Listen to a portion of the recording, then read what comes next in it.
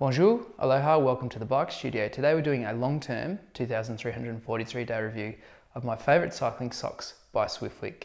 Now everything I said in my original review, link at the end of the video and down below, still holds firm. They are the best cycling socks in my opinion, by far away. They're my favourite cycling socks, but there's one small problem with them. This is what they're supposed to look like. This is what this one looks like. So the cuffs comes in one long part and then they fold part of the cuff back in on the sock and sew it in. So over the last 2,343 days, not of continual use, this sock has come undone. Foot going in, foot coming out. And you can see the other one in the pair of these socks is starting to do the same thing. Now that's really annoying because these aren't cheap socks, so I have to pay for that to get fixed.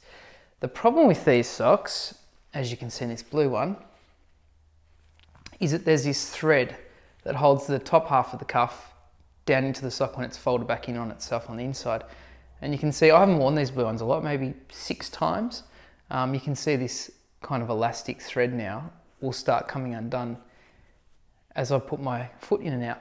Now, those black ones I haven't worn thousands of times. I don't do hundreds and hundreds of kilometers every week like I used to.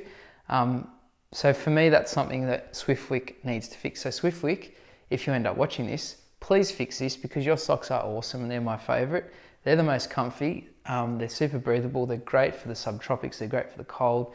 They're so comfortable. But please just fix this this construction, not defect, but this construction methodology, because that's really annoying. I really don't want to have to go and pay to get my Swiftwicks fixed. They shouldn't do that.